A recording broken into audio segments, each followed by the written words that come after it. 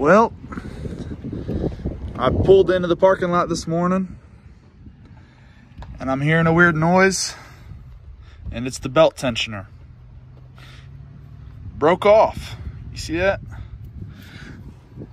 Broke off, and it normally goes right in here with the belt on it.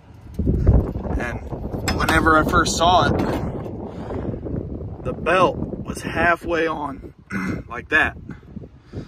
So quickly shut her down. Now we're getting ready to load it up on the trailer, take it home. We just finished strapping it down, got it on the trailer, we're headed home.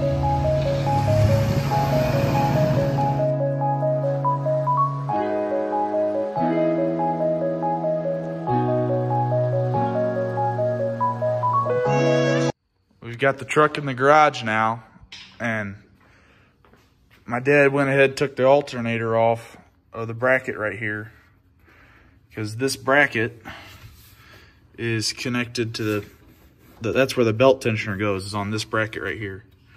So he's working on a bolt down there to help get this bracket off, because we'll take the bracket out and then get that stud off. And what happened was, right here, this stud that comes out of the bracket over there, it just kind of broke off. It just failed.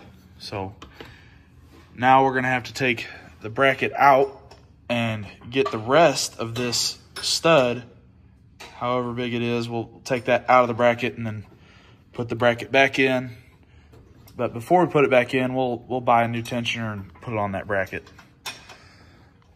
Right here is where the belt tensioner bolt broke off, right there in that thread.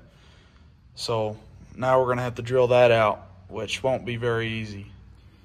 This is the rest of that bolt that broke off on that tensioner, and we got it all cleaned out pretty good. So we'll put the bracket on in the engine, and then we'll throw on the tensioner and everything else. The bracket is mounted back on, and we put the alternator back on, and the smog pump, and everything's back together. So now we're gonna grab the belt.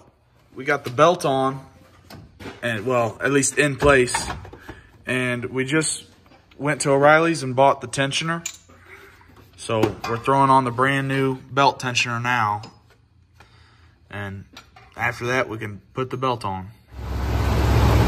Is everything running good? Yeah.